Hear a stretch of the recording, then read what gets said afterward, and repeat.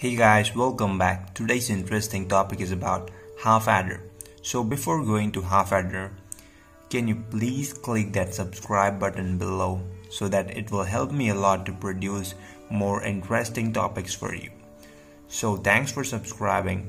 So let us go into half adder. So half adder is an arithmetic circuit which is used to add two binary inputs. Using half adder, we can add only two single bits. So here A is a single bit, B is a single bit. So we'll get the output as sum and carry. So now let us look how to design an half adder. So let's go into the functionality of it. Since we know that A and B are two single bit inputs, we will get output as sum and carry. So sum and carry are the outputs. A and B are single bit inputs. Why I'm referring single bit is because that's where the key role of half adder plays. Since A and B are two single bit inputs, what are the possible values of A and B can be? So what are the combinations? So A can be 0, B can be 0. So A can be 1, B can be 0. A can be 0, B can be 1.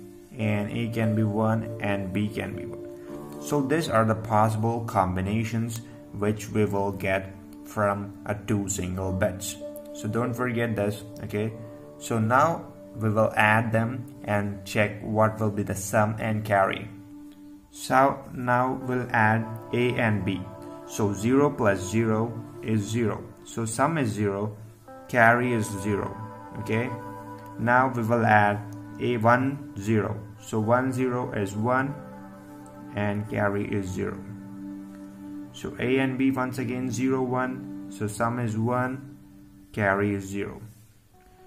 So now here 1 plus 1.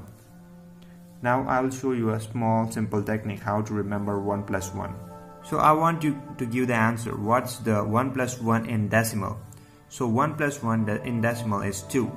Now this is in decimal, so base is 10. Now we need to convert into binary. So if we convert into binary, so divided it by 2. So 2 divided by 2, it's 1 to 0. So this is the binary form. So binary representation of 2 is 1 0. Substitute this 1 0 in this. So what we will get is, so we'll get the value as 0 and 1. But 1 is given as a carry for the next digit higher significant bit. Since there is no higher significant bit over here, so it is given as a carry. So now our truth table will be like, so sum is 0 and carry is 1. So this is our truth table for an half adder. From this truth table we can design the half adder. Okay, now let's go for a K-map. So this is the K-map for sum, so it is 1 1 diagonally. Now what's the answer for it? It's AB bar plus A bar B. So this is AB bar and this is A bar B. Okay, now let's go for a carry K-map. So from the K-map of carry we can see that only one bit is having 1, that is 1 1. So 1 1, when A and B are 1, then only it's 1. So the value of output is AB. So by this we can understand that we got two terms. Sum is equals to AB bar plus A bar B, which is nothing but A XOR B. Okay, this is A XOR B, and carry is a simple AND gate. Now let's design a circuit for an half adder. So these are the two expressions, Boolean expressions, which we got from our truth table. So sum is equals to A XOR B. Sum equals to A XOR B. So A and B, which will be XOR now. So we will get what? Sum. Now this inputs, when ANDed, we will get and carry.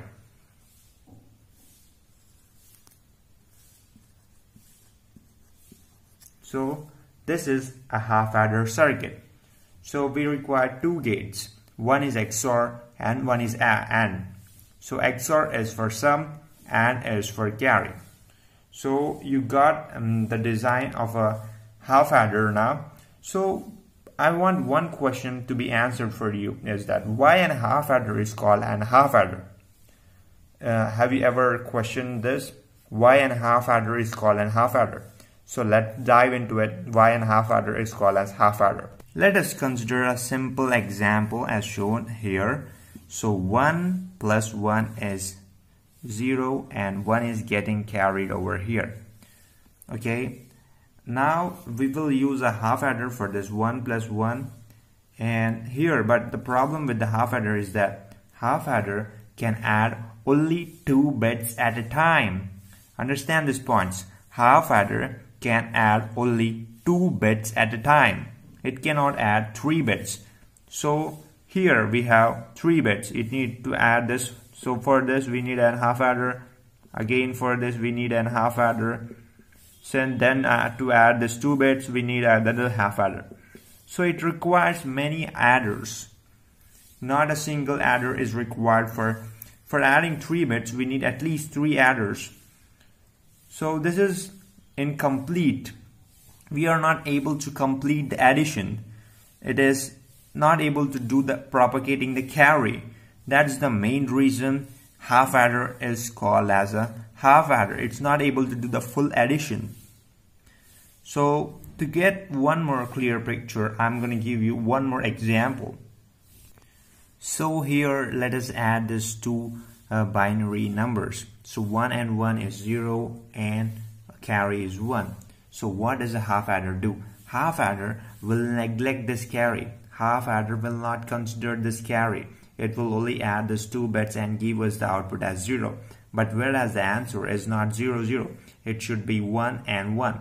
1 and 0. The answer should be 1 and 0. But we are getting 0 and 0. Because half adder neglects the carry.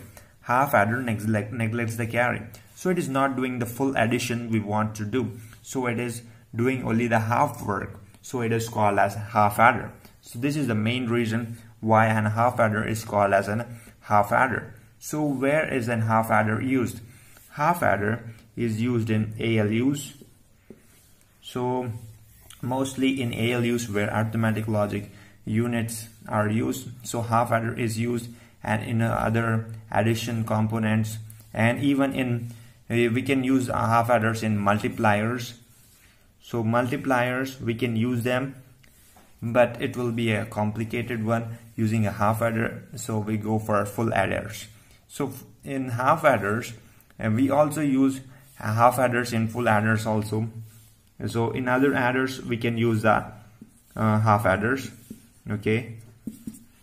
So this is about the half adders. So how the half adders are gonna be designed, and so I have discussed about the half adders and the circuits. So if you like this video, please do subscribe, because it will help me a lot, because it takes time and energy. Please do subscribe. Thanks for watching. Hope you like this video.